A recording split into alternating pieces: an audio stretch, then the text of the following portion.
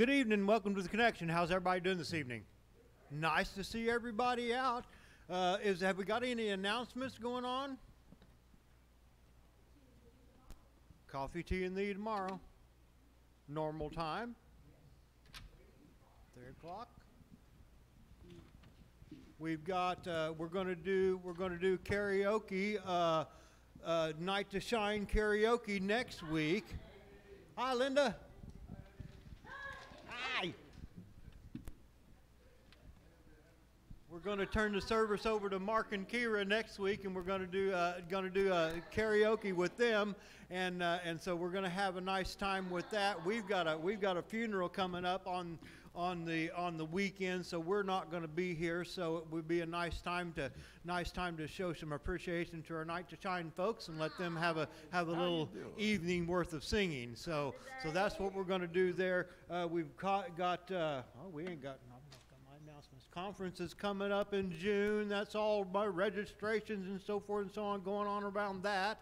We've got that going on. What else have we got going on? Mark, you got anything? I'm sure I do, but I just can't remember it right now. Okay, well that's good. That's good.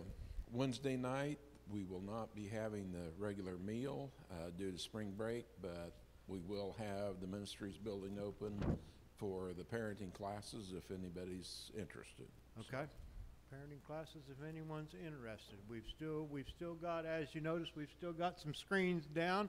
Got somebody to come and look at that Monday or Tuesday.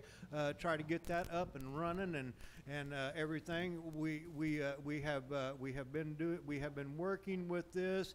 Our technicians here at the church have been working with this and trying to get this straightened out for quite some time, and they have exhausted every avenue that they and so I want to thank Mark, Jody, and everybody that's been participating in that, because they've worked at it for quite some time, and so we're going to turn it over to somebody else and let them see if they can fix it. so we got that going on. Is anything else? Nothing else? If nothing else, let's stand and worship. That's my favorite part of the service anyway. Oh, I haven't got a clicker. I probably should have one of those. Thank you, Mark.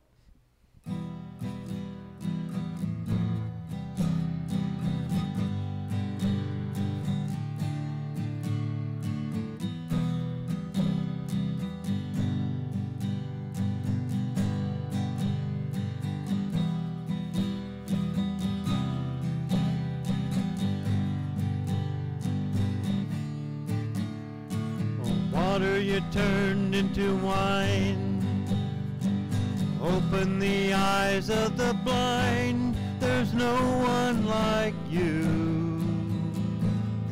none like you. Into the darkness you shine, out of the ashes we rise. There's no one like you, none like you. Our God is greater, our God is stronger. God, you are higher than any other. Our God is healer, awesome in power. Our God, our God. Into the darkness you shine, out of the ashes we rise. There's no one like you, none like you. Our God is greater, our God is stronger. God, you are higher than any other. Our God is healer, awesome in power. Our God, our God. And if our God is for us, then who could ever stop us? And if our God is with us, then what could stand against? What could stand against? Our God is greater, our God is stronger. God, you are higher than any other. Our God is healer, awesome in power. Our God, our God. And if our God is for us, then who could ever stop us? And if our God is with us, then what could stand against? What could stand against? What could stand against?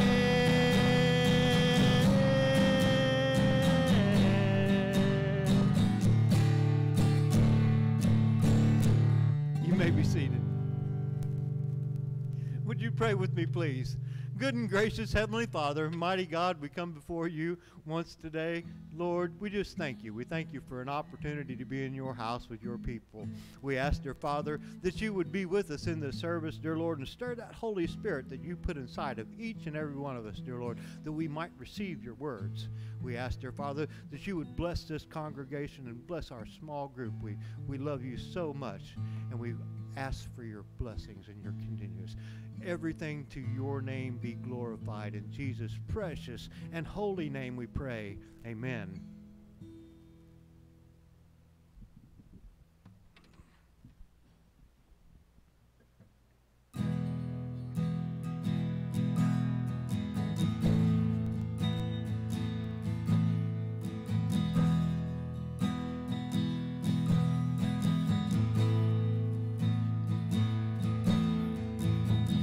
You are my Lord, you are my Lord. You hear my voice as I come humbly to your throne. You are my Lord, you are my Lord. And you always have the answer, always have the answer to my call.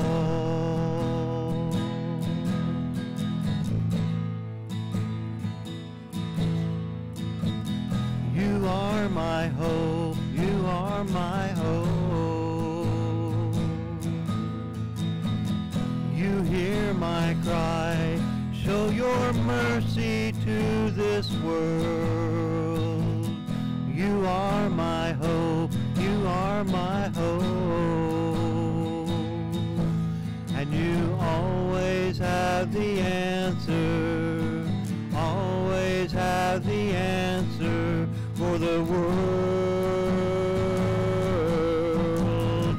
The answer is Jesus Christ. To every question, every doubt, you shed your light. You are the key to love divine. Jesus is the answer. Jesus is the answer.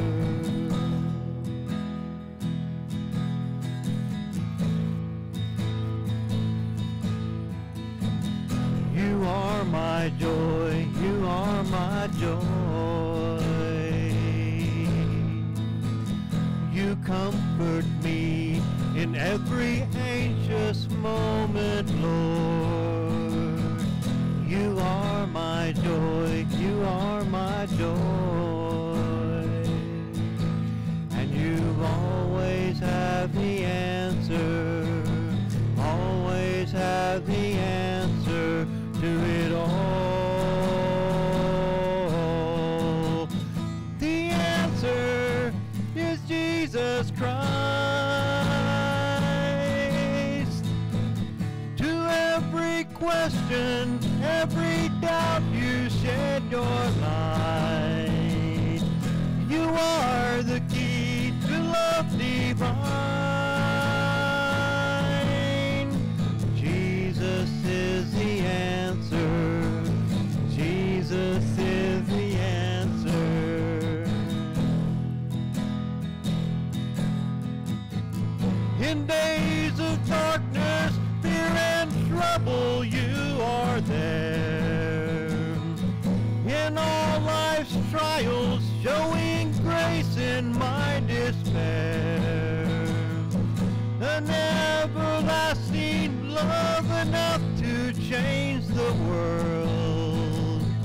To every question, Jesus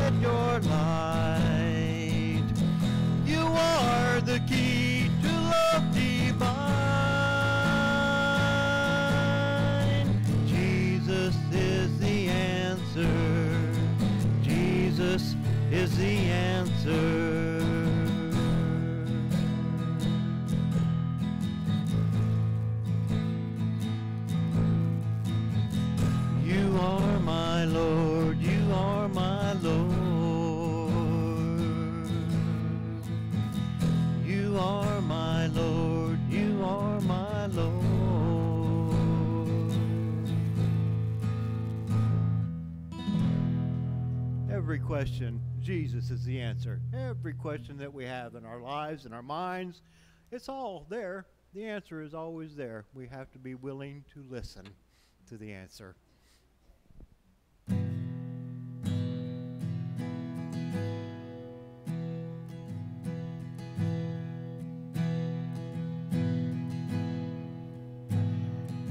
Every time I tried to make it on my own,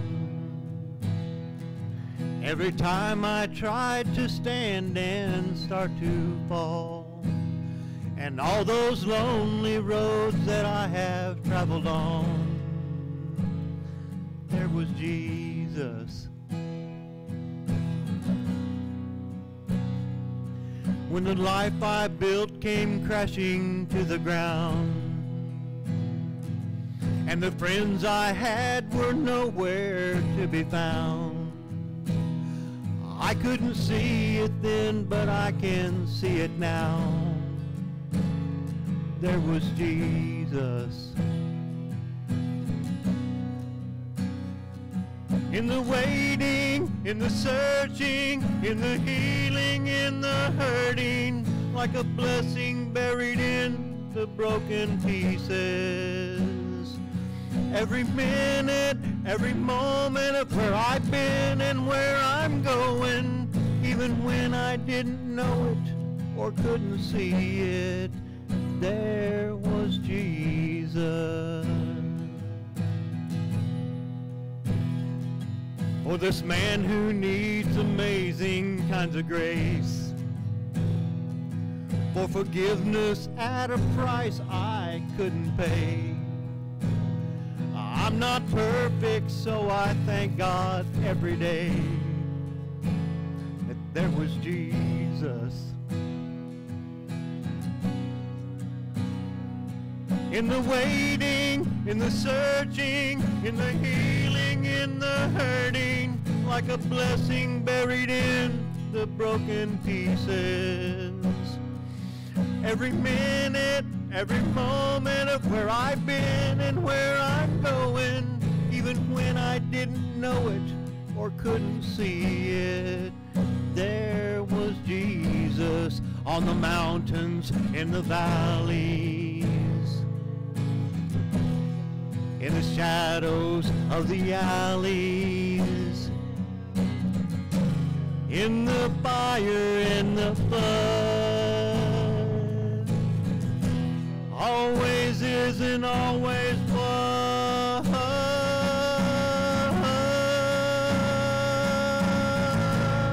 No, I'll never walk alone. You are always there.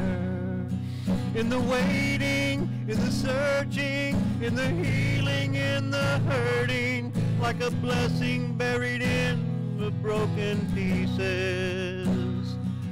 Every minute, every moment of where I've been and where I'm going, even when I didn't know it or couldn't see it, there was Jesus.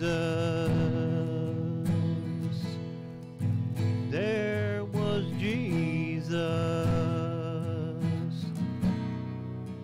There was Jesus.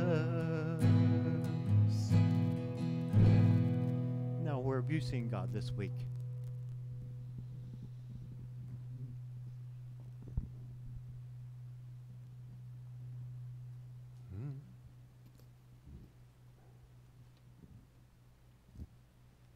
Anybody got one? Where have you seen God this week?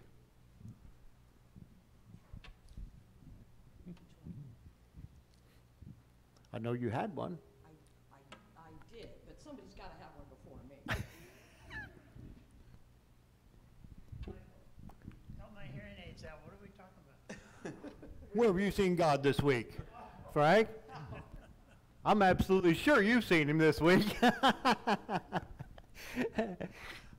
I've seen him in the lyrics you chose for the last song. Yes, yeah, that's a beautiful song. That is a beautiful one. We practice this, and I have trouble getting through that song without it speaks right into my life, And if you listen to the words and the lyrics with that song, it speaks into a lot of lives. It really, really does. And it's just a beautiful and very touching song for me. I love it. And thank you, Frank. I appreciate it. I'm glad you like it too. Has anybody else got one?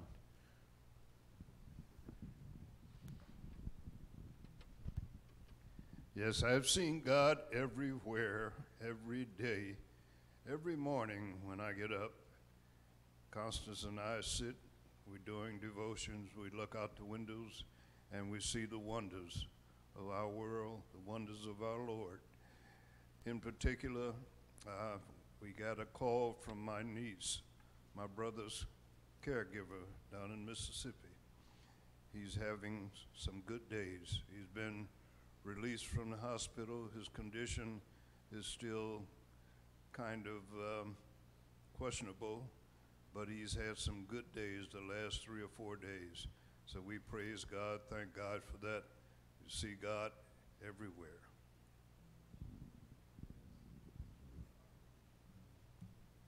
On the heels of art, if I could, Michael and I saw God this morning while we were getting ready for music practice. We do this every morning, but today is a special. We call it a 2 for Saturday because we're going to run through them twice. And while we were getting ready and sitting there, there was this thump on the back storm door, and we have storm doors front and back. And so sometimes the birds think that there's a pass-through, and we'll get a thump on the back door, and we've had everything from hummingbirds to blue jays hit that back door. And this morning, a very small bird hit the back door, and and we have cats, but all the cats were in, luckily at that point, and this poor, small, gray and white bird had thumped on the back door, and they don't always successfully go back into the wild, if you know what I mean. And this time, however, this little bird was, he was disoriented, and his eye was, I could feel for him, and, his eye was kind of scrunched up, and he had some feathers ruffled and left him on the back door, and I went up and I picked him off the back porch, and I just had him cupped in my hands. And I can't remember the last time is that I picked up a bird so small and just, every time it happens, and it's only happened a few, when it happens, you're mesmerized because you see God's work in your hands. And you feel so helpless. They're so fragile. Look what they do. They fly, they soar, they eat, they don't spin, they don't toil, and they don't worry. God sees everyone. And I thought of that scripture. I thought of Art and Constance, too. I told Michael. I said, I thought they always had this great story about when they're doing morning devotions and how they saw God. Well, here we are doing morning worship, and we're seeing God in this little bird that took a good 20 minutes to regain its composure and its strength and get its head together, and then took flight again. So we saw God in a very small bird who fell to the earth and went back. Along those same lines regarding the devotions, we read the upper room every day, and we're reading the Lenten scripture every day, which is kind of going along together. It should be. But we've been reading devotions from Charles Spurgeon, and it amazes us how that scripture, those devotions from that book, that little book, are always in concert with the day's devotions. And they have nothing to do with the upper room. It's a separate and apart little devotional book. But it picks up the same thing, oftentimes references the same scripture. It's just amazing. and you see God in that. You know that it's the word, because it's just it's coming from everywhere. It's a beautiful thing. Yes, it is. It is a beautiful thing, for sure. It's funny. It's funny. Constance mentions that. It's funny. The lectionary calendar does the same thing. It speaks right into our life, and it rolls right into. And it's so many times that I realize that it speaks right to exactly what is happening to me this week. And so I'm like, wow, okay. And so it is amazing how God is at work. And if we realize and recognize Him being at work in our life and in the world around us, it's so much easier and it's so much more beautiful thing when we see Him at work. Go ahead, Roseanne. Yeah. I was noticed how at the food bank last week, how there was this lady that was she had been having some health issues, and she hadn't been heard by her doctor. So I had an opportunity, because it was kind of quiet and there wasn't much going on, to sit down and visit with her and listen to her. And then the conversation came around that, you know, that she trusted God to help her through these struggles. And then I asked her if she wanted me to pray with her, and she did. And I just know that, you know, I can't do these things on my own. God's the one that gives me the strength to do it, you know, and helps me to see the opportunities and take advantage of them. And then today, before I came in, I was listening to a tape about Handel's Messiah, and that's just a really neat piece of music about the glory of the Lord. So. Has anybody else got one? Joy, concern, prayer request? Go ahead, Rose. I hadn't been to my doctor for 6 months, and I got to go this week. And he checked my medicine. He cut back on the medicine. Now I don't know what he said. It's my head. I don't know if I'm getting smarter or what, but he cut the medicine down, and he wants to see me in 3 weeks to see how I'm doing, but I don't know for sure what the medicine was really for, but he's not wanting me to take the dose I've been taking for a long time. So that, I guess that's going to help me, I hope, and with God's help, things will start doing better. Amen. My neighbor's husband's father, the one I told you to pray for, he woke up, but he can't see, and he can't eat, and he can't walk, but he's they offered the vending machine. They're going to try to put him in the nursing home along with his wife. So just pray that they can get that all kind of settled, because they're both in kind of bad shape.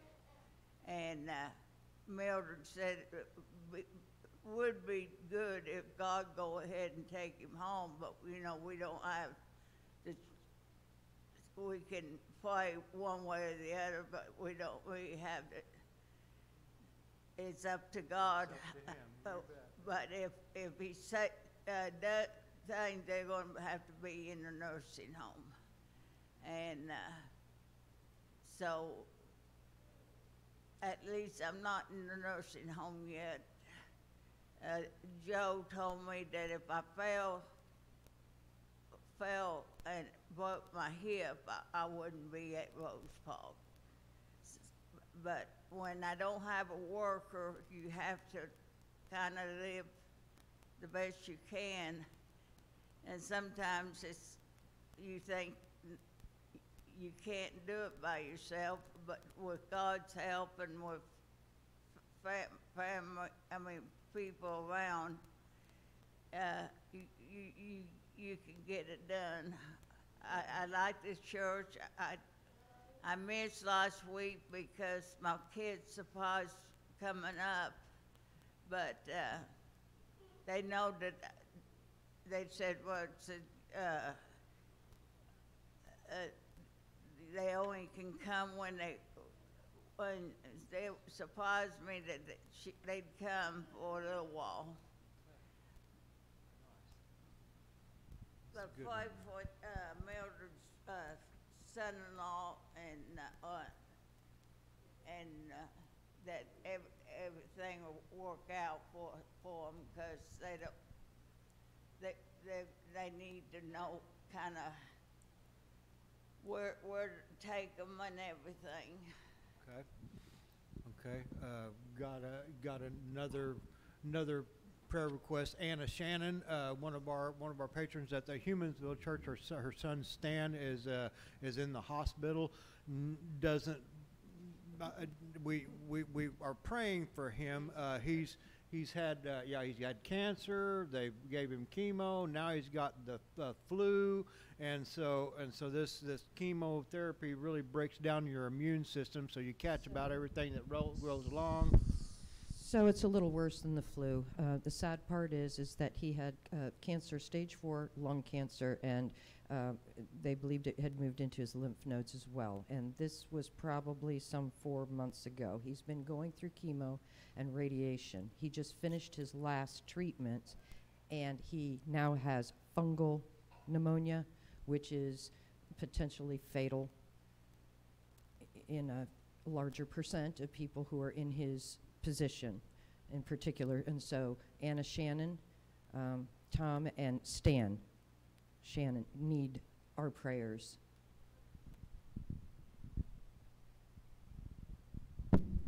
Has anybody else got prayer requests, a joy, a concern? Right back there, Brenda. 3 pounds, and I hope he can keep it on. He struggles so much with all the allergies that affect his stomach, and now he is swallowing, and he wasn't able to swallow for about 3 months. So it's just a day at a time with this little sweetie, and I just praise God. Amen. That's good. Has anybody else got anything? Prayer requests, a joy, a concern? Martha is supposed to be watching on our Facebook page, so everybody say hello to Martha. Martha, and Martha, the whole crowd says hello, Martha, and thank you for joining in with us. We miss you. We miss you very much. Has anybody else got anything? Joy, concern, prayer request? If not, let's go to the Lord in prayer, and then we'll follow this by the Lord's Prayer. Good and gracious Heavenly Father, mighty God, we come before you once again today. Lord, we just thank you. We thank you for all of the places that we see you at work in our life, dear Lord, and the world around us. We ask, dear Heavenly Father, that you would be with each one of these prayer requests, each joy and each concern that we have, dear Lord. Today, you know our hearts and you know our minds. We ask you, dear Father, that you would be with us as we come together to pray the prayer that you taught us to pray, saying, Our Father, who art in heaven, hallowed be thy name. Thy kingdom come, thy will be done, on earth as it is in heaven. Give us this day our daily bread, and forgive us our trespasses, as we forgive those who trespass against us. And lead us not into temptation, but deliver us from evil. For thine is the kingdom, and the power, and the glory forever. Amen. As we come into this time of tithes and offerings, I would like to thank each one of you for your gifts, your tithes and your offerings, and your support of the United Methodist Church here in Bolivar, Missouri, and the support of the Connection, and the support of the United Methodist Church worldwide. We appreciate everything that you do as far as dollar-wise, monetary. It takes us a little bit of money to keep the churches running and all the facilities up and repaired, and it takes a lot of work in the community to work in the community around you. So, and our Bolivar Church really does a great job in working in their community and supporting their church. And so thank you all so very much. If you would join with me in the prayer of abundance. O gracious, merciful, and abundant God, with thankful hearts we give you our praise, our offerings, and all that we are. Let the world see your generous nature working through us. Make us a reflection of your love. Amen.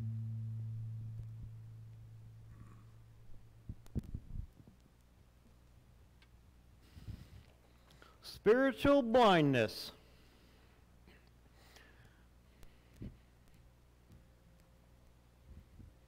Well, I know this goes against everything that we've been doing because we've been drawing line of sight to Jesus for weeks and weeks and weeks and weeks. And so you start talking about blindness, you don't see anything, right? Because you're blind. Has anybody ever been blind? I've been there. I've been blind. Our scripture today comes to you from from John's Gospel, and it's also another long read, so bear with me as we read through this. As he went along, he saw a man blind from birth.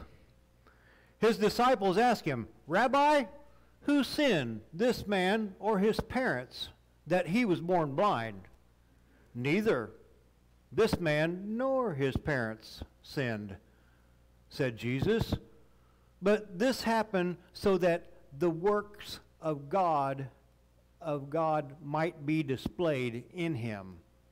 As long as it is day, we must do the work of him who sent me. Night is coming when no one can work. While I am in the world, I am the light of the world." After saying this, he spit on the ground and made some mud with saliva and put it on the man's eyes. "Go," he told him, "wash in the pool of Siloam." This word means sent.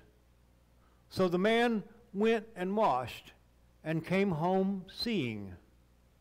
His neighbors and those who had formerly seen him begging asked, "Isn't this the same man who used to sit and beg?" Some claimed that he was.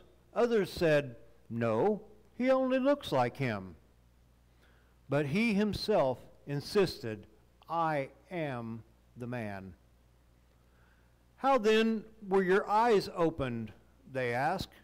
He replied, "The man they called Jesus made some mud and put it on my eyes. He told me to go to Siloam and wash, so I went and washed, and then I could see." "Where is this man?" they asked him. "I don't know," he said. They brought him to the Pharisees, the man who had been blind. Now, the day on which Jesus had made the mud and opened the man's eyes was a Sabbath. Therefore, the Pharisees also asked him how he received his sight. "He put mud on my eyes," the man replied, "and I washed, and now I see." Some of the Pharisees said, "This man is not from God, for he does not keep the Sabbath." But others asked, "How can a sinner perform such a sign?" So they were divided. Then they turned again to the blind man. "What have you to say about him?" "It was your eyes that he opened." The man replied, "He is a prophet." They still did not believe that he had been blind, and he had received his sight until they sent for the man's parents. "Is this your son?" they asked. "Is this the one you say was born blind? How is it that he now can see?" "We know he is our son," the parents answered, "and we know he was born blind, but how he can see now, or who opened his eyes, we don't know. Ask him. He is of age. He will speak for himself." His parents said this because they were afraid of the Jewish leaders, who had already decided that anyone who acknowledged that Jesus was the Messiah would be put out of the synagogue. Then that was why his parents said, "He's of age, ask him." A second time they summoned the man who had been blind. "Give glory to God by telling the truth," they said. "We know this man is a sinner." He replied, "Whether he's a sinner or not, I don't know. One thing I do know, I was blind, but now I see." Then they asked him, "What did he do to you? How did he open your eyes?"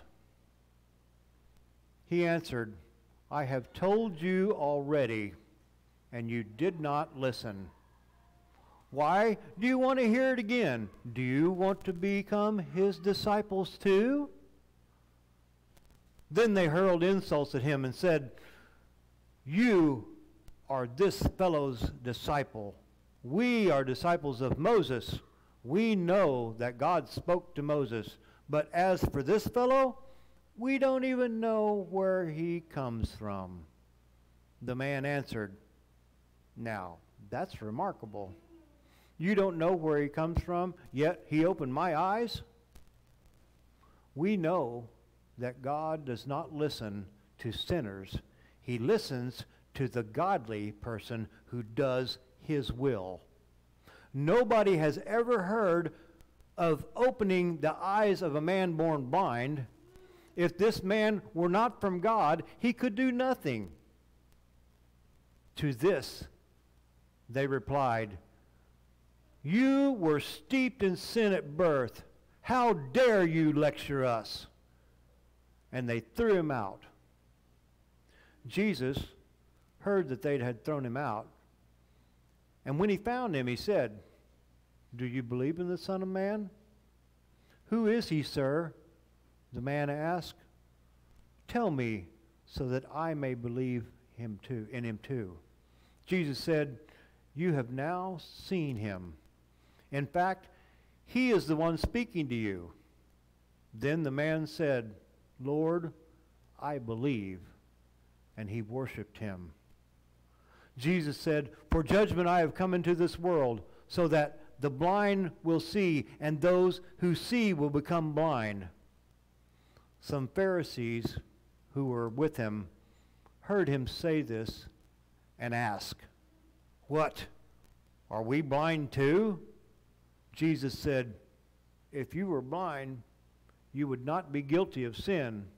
But now that you claim you can see, your guilt remains." Now, that's a pretty long read, and there's a whole bunch of stuff in the midst of that. Spiritual blindness.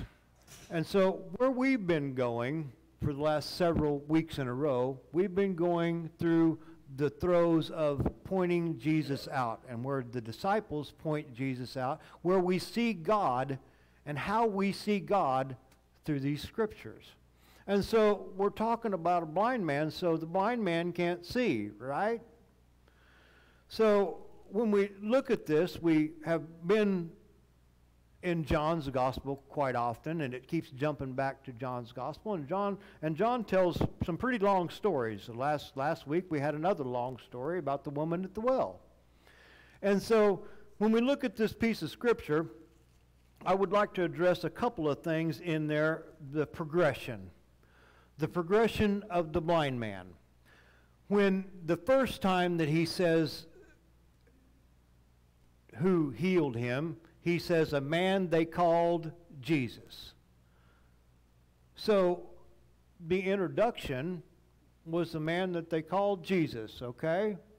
The blind man never asked to be healed. And we all come to Jesus in a different way, and we've already discussed that a couple of times, and we all come to Jesus in a different way. The blind man never even asked to be healed. The disciples ask, "Well, who is the one that sinned here? Was it the blind man himself that sinned, or was it his parents' sin? Well, commonly in this culture, in this time period, it was a common thing to if somebody was born with a birth defect, or if they was suffering, if they came down with cancer or any other of a number of diseases, they always said, okay, well, what have you done? What have you sinned? So they were very narrow. They were very narrow focused, and they were very narrow in their theology of what God done to discipline them. And so when you look at this, you go, okay, well, so they're very narrow-minded, and so their focus is very sharp and pointed. And so the disciples, if the disciples believed this same thing, the Pharisees also believed this same thing. So they was looking at the blind man as a sinner, or somebody that had sinned, or his parents sinned before him, or somebody down the generations had sinned before him, which caused him to be blind. And so when you look at this, you go, okay. So the blind man had not asked to be healed, but Jesus leaned over, spit in a piece of mud, in some dust on the ground, kneaded it together, and put it on his eyes. When I researched this, for thousands of years, they have said that mud, that is an old remedy. If you put a mud pack on your eyes for swelling, it will make the swelling go down in your eyes. Did you know that? I didn't, not until this week. So all of a sudden, this old remedy becomes a healing that Jesus done. And so, well, I want to look at the progression. So there was 4 different times that he was asked, or 3 different times that he was asked, and one time they asked his parents. So the man's progression here was, in the first time that they asked him, he said, a man that they called Jesus. The second time the Pharisees asked him, he said he was a prophet. Progression. So he went from a man they called Jesus to must have been a prophet, because otherwise my eyes wouldn't have been healed, because only a prophet can do this sort of thing, could perform this sort of miracle. Then, after Jesus found him, when they threw him out of the temple, all of a sudden, he says, then the man said, Lord, I believe. And he worshiped him. The progression. The Methodists call this prevenient grace, is what we call this. The grace of God that is around us even when we don't know or can't see it. That prevenient grace that draws us to God. Without anything, God is all around us, and he pours out his grace upon us. It's free. It's free. It doesn't cost us anything. God gives us this grace, whether we ask or whether we don't. Now, if you think about all of the miracles that Jesus performed, there was one that touched him, and there was one that he healed from a far distance. There was one that asked to heal my servant that is laying home in bed, right? There were several different things that Jesus done in different ways that the healing came about. And I think it's significant for us to realize that, because we talk about this, and everyone comes to Jesus a different way. Everyone's healed in a different way also.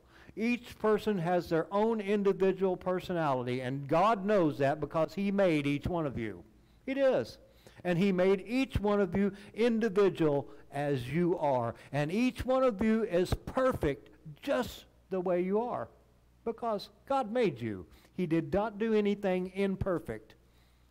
Everything that God did was perfect. And so each and every one of you was made perfect in God's eyes. Now, does that make you feel good about things or not? That's got to make you have a good feeling, right? Because God made you, and he made you perfect, and he made you an individual, and he made you not like anyone else. We all are individuals, and God loves each and every one of us. And he pours out his grace and opens his arms to all people, everyone. I like to look at the progression because that is where we see God in the Scripture. Same thing with the woman at the well. It was a progression. It doesn't happen immediately. It happens as we come to God, as we let ourselves be involved with God. And so when we start looking at this, I've got a couple more things that I'd like to kind of look at. The reactions of these folks. So, I'm getting so many notes.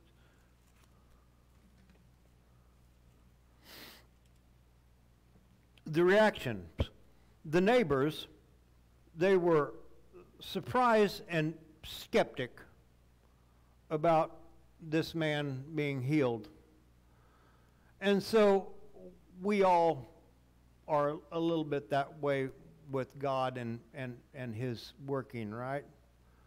We're all a little bit that way. Sometimes you see something and you go, somebody says, oh, well, that's God at work, and he's just wonderful. And you go, well, I don't know. Skeptic. We're skeptic. Some of us jump right in the middle of that and say, yep, that is God at work. And some of us go, well, you know what? Here again, we're all individuals. We're all individuals. Some people see things differently than others. And surprised. Sometimes God's actions in the world around us, it surprises us that God can still do what he can do without anything from us. And how wonderful that is. The Pharisees were prejudgmental and disbelieving. And I'd like to hang on that one for just a second. The Pharisees are pretty judgmental. And they didn't believe hardly any of them at all. And this is, I feel like that this is why that this happens this way. The Pharisees were the keepers of the law. And they were always investigating, just like in this piece of scripture right there. They were brought in to investigate this.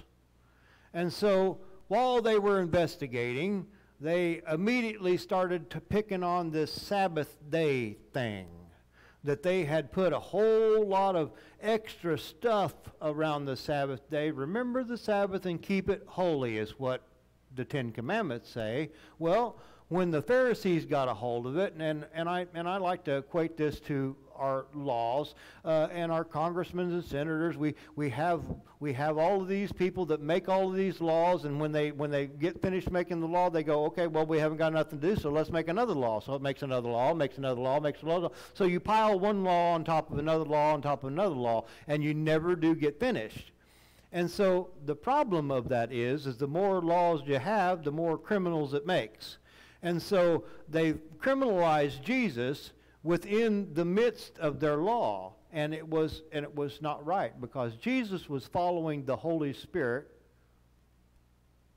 Otherwise, he wouldn't been at the place that he was at the day he was there. Same thing with the Samaritan woman. He was walking along, gets to the well, sits down at the well. The disciples go into town at noon, which nobody was supposed to be drawing water at that time, and the Samaritan woman comes along.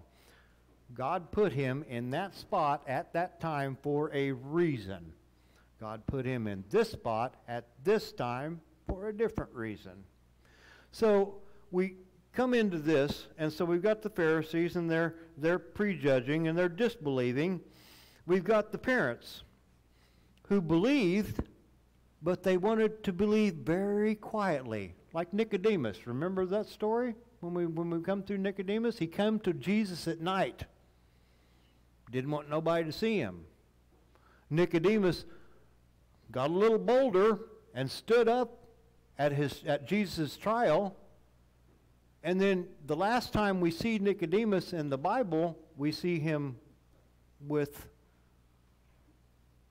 Joseph of Arimathea taking Jesus off the cross of Calvary and anointing his body. Was the last time we hear of Nicodemus. But he was a believer, but a quiet believer. And that reminds me of some folks around me. I've got a lot of believers around me, and some of them are very quiet about their belief. They believe, but they don't want to cause no waves, or they don't want to make nobody mad, or they don't want to push their opinion on no one. And you know what? That's okay. But I want to tell you something about the way you come to God. The way you come to God is individual as you are. And your individual testimony is a piece of what God gives you of His grace. Do you notice how this man tells the story? I don't know whether he was a sinner or not, but I do know this. I was blind, and now I see. Very simple, just a few short words, but how powerful is it? How powerful is that testimony? The testimony of you coming to Christ is your individual testimony, and it has power. It has power. God gives you that to give you His power, His Holy Spirit. So you can throw that testimony out there to someone or tell them how you come to Jesus, and it is powerful. It is powerful to you. It is powerful to them. And it also, every time you tell that story, it strengthens you and moves you forward as an individual. And the next time you go to tell that story is much easier to tell. And it's more powerful each time also. God gives you this testimony, and this is a testimony is what it is. When He gives this piece of Scripture to us, He gives it to us as a testimony. This is a testimony from the blind man. And do you notice how he got more powerful each time?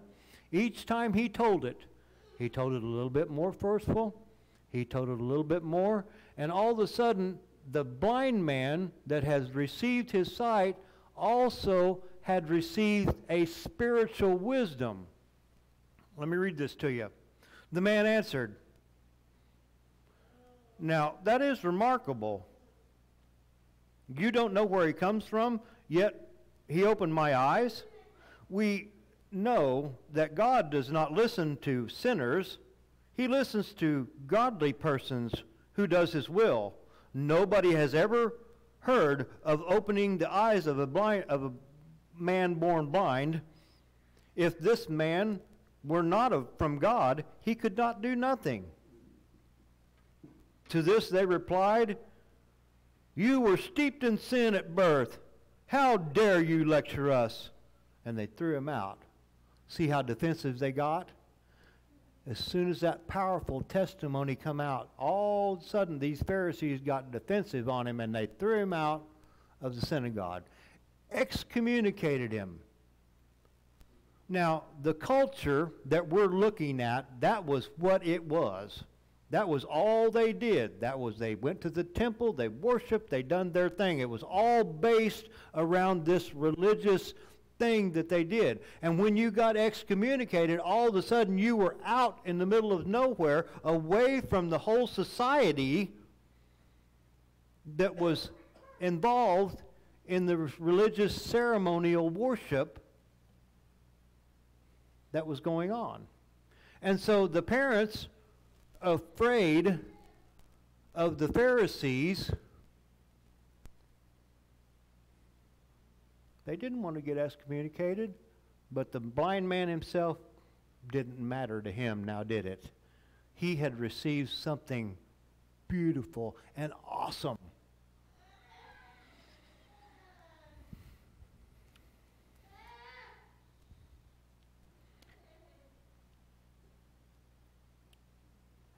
When we look into this also, we see this spiritual blindness.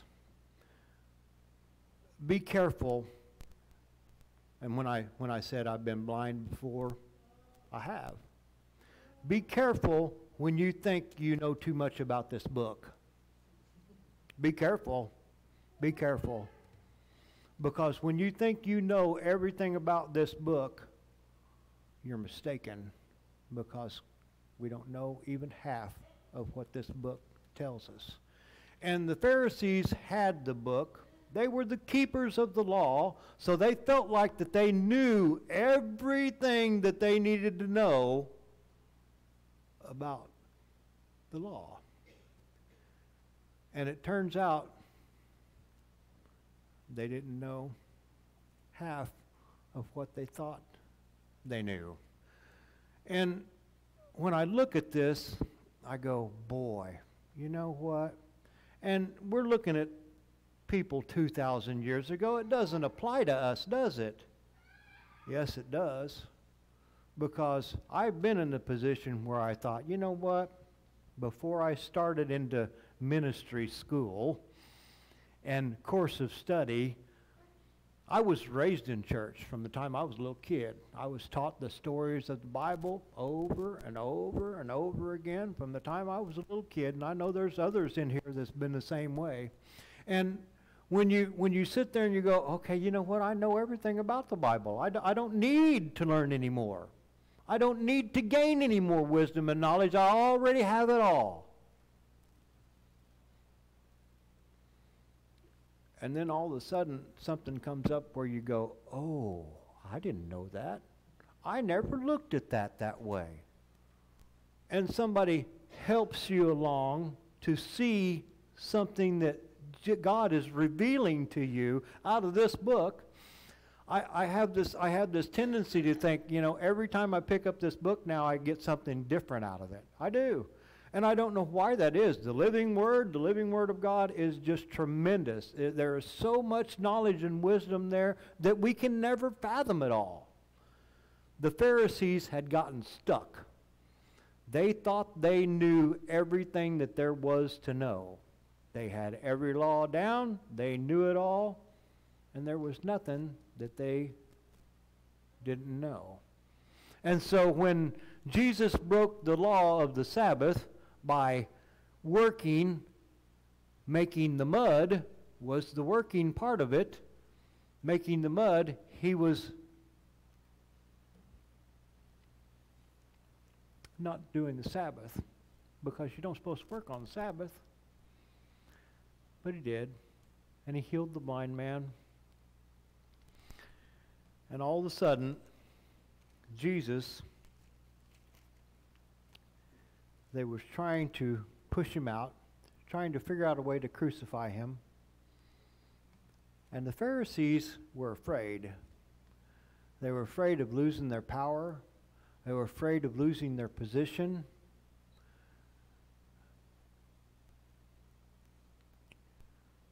God wants from us a steady progression. And we see this with the Nicodemus story. We see this with the Samaritan woman story. And we see this once again with this blind man story. God wants a steady progression from us. There's no point in your life that you can get to the point where you can say, I know everything that there is to know in this book. There's no place. There's no spot. And there's no spot that you can say, oh, well, I know everything and just ask me, I'll tell you. There just ain't no spot there. There's just not. We're all students. We're all students, each and every one of us. And it doesn't matter how old we are or young we are, we're all students of Christ. If we've accepted Christ into our heart, we're all students and we're all learning. I've got a friend from years ago, and here's how this applies to us. Had a friend years ago, and he decided that he was going to find a church home.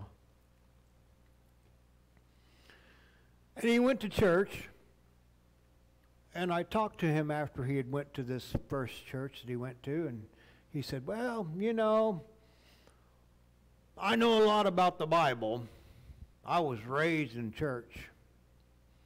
And I just don't believe just exactly what that preacher said here, and I don't believe like this over here, and I'm not going back there. Spiritual blindness. He went to the next church, and he done the same thing. Well, I know a lot about the Bible, and I don't believe that pastor said, and I don't believe that way. I didn't say anything to him. I said, well, you know, did you have a good service? Well, no, I'm not going to go back there. The next church, and the next church, and the next church, and the next church.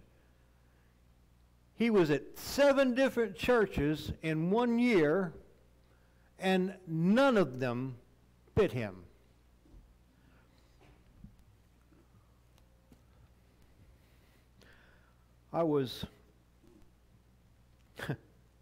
I got a hold of this piece of scripture last week,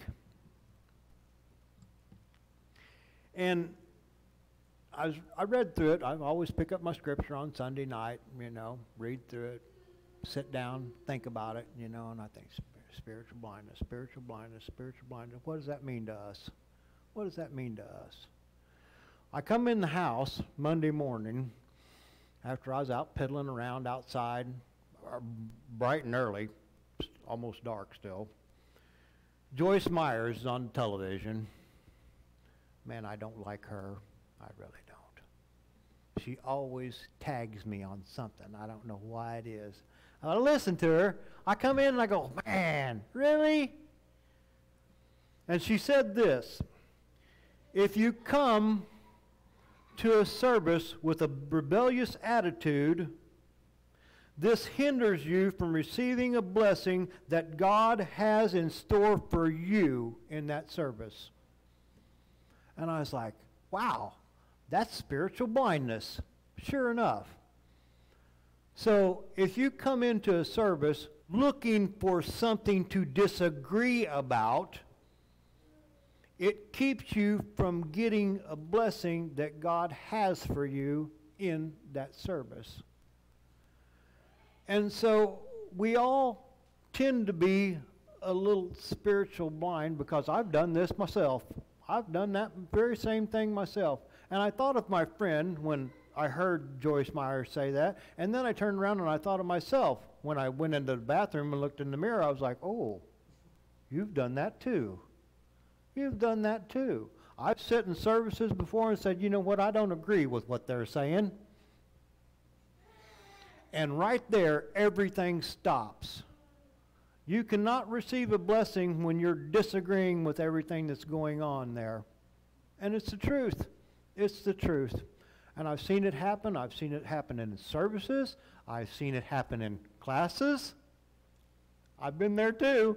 I've been there too. When I shut down in a class, when I'm sitting in a classroom with a teacher up there and I go, oh, I don't believe that, all of a sudden, everything goes away and I can't hear a word. As long as I come in with an open heart and an open mind, I get blessed. So part of this is about us and how we enter into a service and how we try to receive God's word. If we sit there and we've got an attitude of rebellion against whoever, whatever, teacher, preacher, whatever that happens to be, if we've got this attitude of rebellion when we come into it, it's hard for us to receive a blessing, or it's hard for us to learn anything. It is. This is spiritual blindness, folks, in its simplest form. It really is. And we all are guilty of it. The Pharisees were leaders. They were leaders. And they were guilty of it. How do you figure that we get by without it? We don't. We don't. We have parts of it too. And spiritual blindness gets us all. And so when God puts that Holy Spirit inside of us, He helps us to be open. Now, I'm not saying brothers and sisters. I'm not saying follow whatever leader and whatever thing. You have to be discerning also. And you have to know what this scripture says. And I think that is key. I really do. We have to be open. What I like about the United Methodist Church, it allows you to be open. It allows you to be open. It allows you to read this scripture. It allows you to take whatever out of that scripture. It allows you to speak about that scripture. And it allows you to learn and grow together. It does. It does. And the Methodist Church has been wonderful to me. It really is. I like to look at the sanctification of grace. We talked about prevenient grace just a little bit, the grace that draws us into a relationship with God. The sanctifying grace, I always like to illustrate it like the layers of an onion. Peeling off a layer, peeling off another layer, peeling off another layer as God reveals our sin to us. The spiritual blindness is the same way. The spiritual blindness is something that you may not even realize that you're doing. But all of a sudden, God peels off a layer and lets you see it. And then all of a sudden, now you see where you've been going wrong with some of this stuff. And I'm there. I'm there. I took this piece of scripture this week and I went, wow, you know, I'm a toad. I'm a toad. And I've thought that many times about myself. I really have, because within this book and within the 5, 6, 7, how many years have I done? I've been doing this quite a while now. And every year, it reveals more stuff to me that I'm not doing just exactly right. And I've got to adjust myself.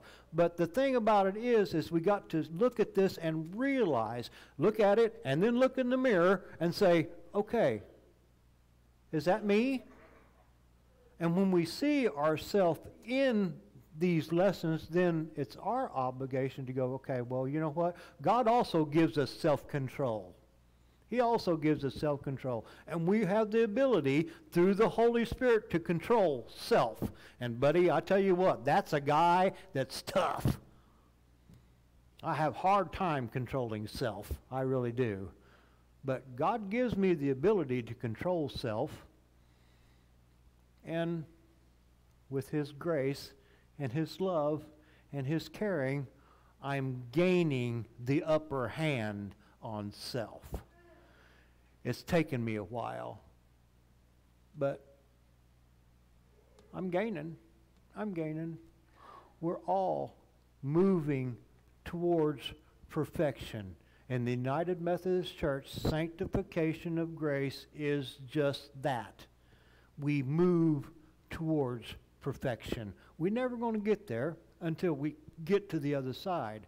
But we realize every time we take a step forward, this is a journey, just like it's always been said, this is a journey. Once we take a step forward, then we work on something else.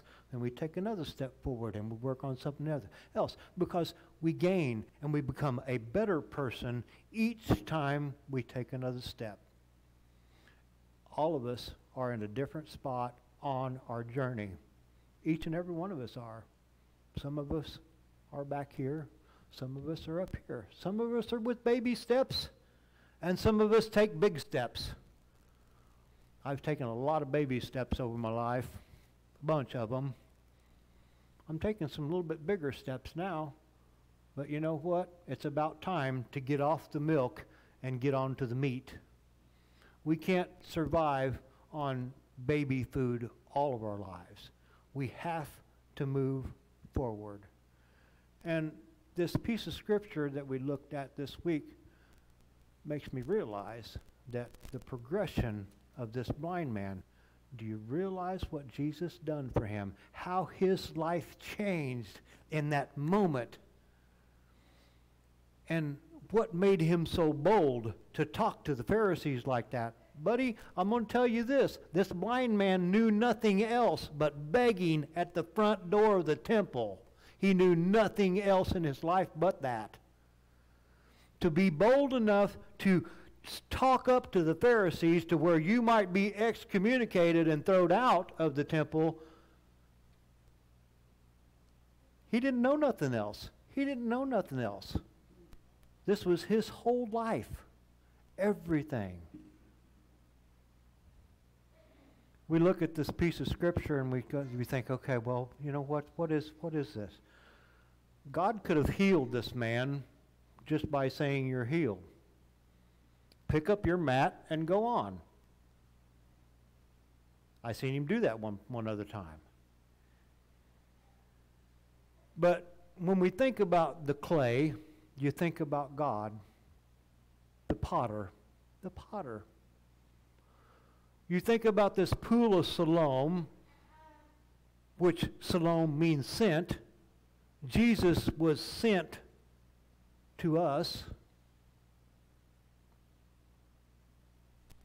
This pool of Siloam, there's a little bit of history around that too. That was King Hezekiah that made this pool. He tunneled through 2,000 feet of solid rock. Well, not him, his men or his people that were doing it, to tap into a spring so Jerusalem would have water inside the city just in case they come under siege. This pool of Siloam was the very bottom pool, and it was used for ritual cleansing. It was in the southeast corner of inside of the wall of the city. And so when you came into the temple, you bathed in the pool of Siloam, and then you went into the temple. Ritual cleansing. That's what it was all about. Water of life. So the symbolism around this is also there. And so when we look at this piece of scripture, you go, okay, well, there's several things there. You know, there is a lot of things there. There really is.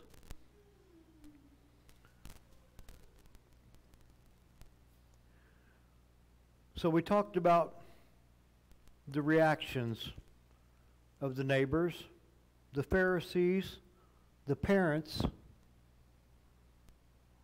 The reaction of the man was this. He showed consistency in his faith growth.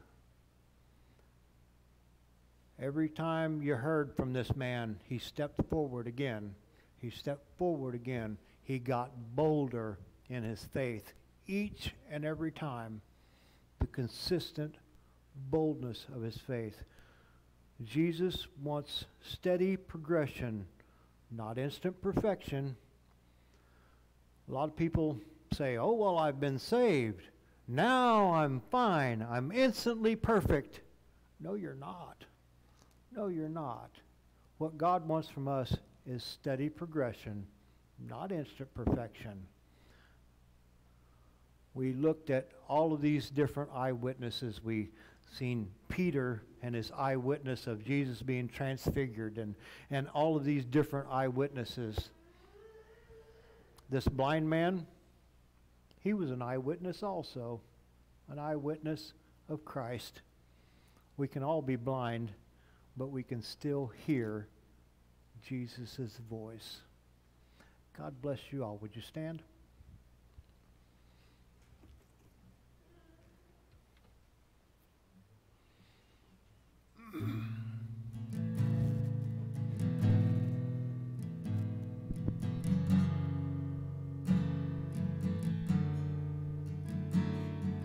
Seems like all I could see was the struggles, haunted by ghosts that lived in my past, bound up in shackles of all my failures, wondering how long is this gonna last. Then you looked at this prisoner and say to me, son, stop fighting a fight that's already been won.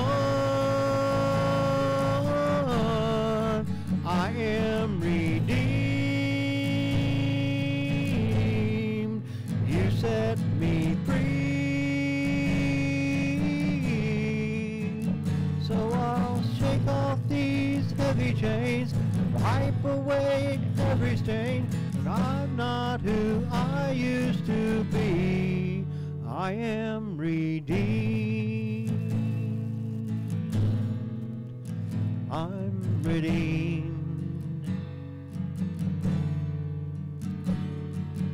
All my life I have been called unworthy,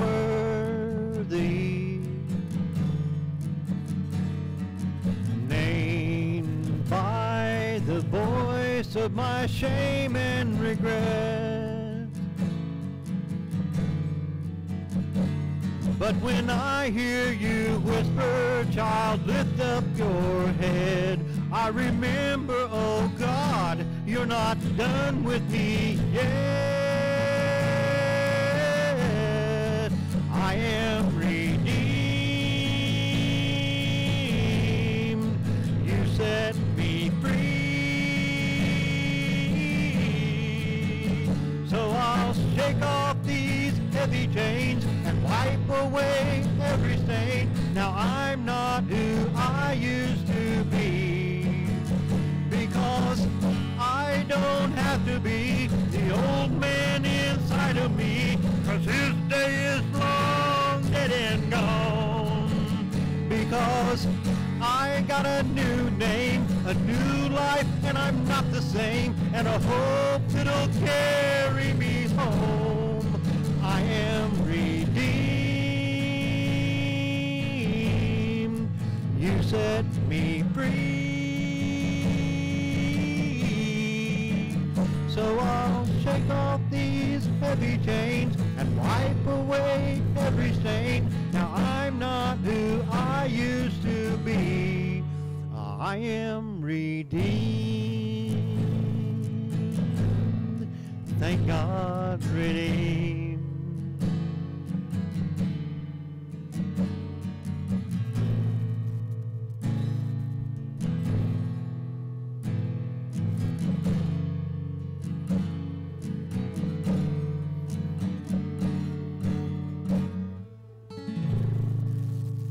Dear Heavenly Father, we come before you once again today, Lord. We just thank you. We thank you for your redeeming grace that you have poured out on us, dear Lord, unworthy servants. We ask, dear Father, that you would forgive us where we fail you, and we fail you in so many ways. We ask, dear Father, that you would go with us now as we go out into the world, dear Lord, and reflect your light into a world of darkness. In Jesus' precious and holy name we pray. Amen. As you take the light of Christ out into the world this week, remember, someone is always watching you. God bless you all. Thank you for being here.